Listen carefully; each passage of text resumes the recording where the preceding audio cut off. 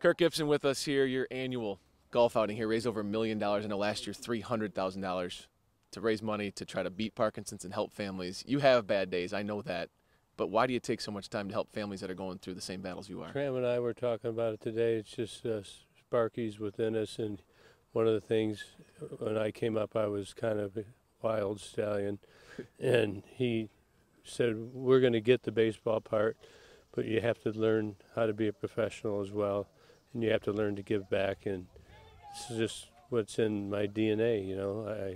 I believe I have high goals, probably too high for most, and I put a lot of pressure on a lot of my friends and my family by doing so, but it's who I am, and I'm determined to help people understand there's quality of life through various therapies, medications, but I'm really advocate of the movement.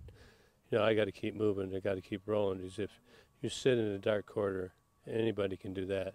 When you have Parkinson's, it's 10 times worse, so we don't promote that. We want to get up and get out, collaborate together, and try and accomplish our goals together. It's a lot more fun with more people involved. We got to get your playing partner and the Hall of Famer in here.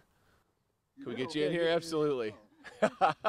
To support this man, Tom Izzo's out here, Larry the Cable Guy's out here. Right. I know it's easy to support him, but how about the cause and just being out here on the golf course?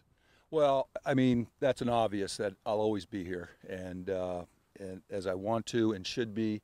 And we're out here, you know, we always have a good time, even though, you know, we're old, we haven't played in such a long time. We still have that bond, the fraternity, but we're obviously here for a better cause, a bigger reason. And this is a man's man. I mean, he is going to take the fight as he always has. It's a challenge. He takes things as a challenge.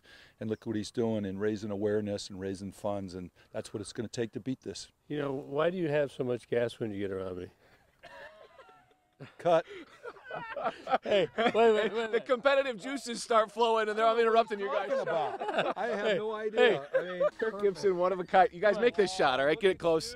Guys, we're out here in Rochester Hills. Back to you. He's a comedian on the side, you know. You know.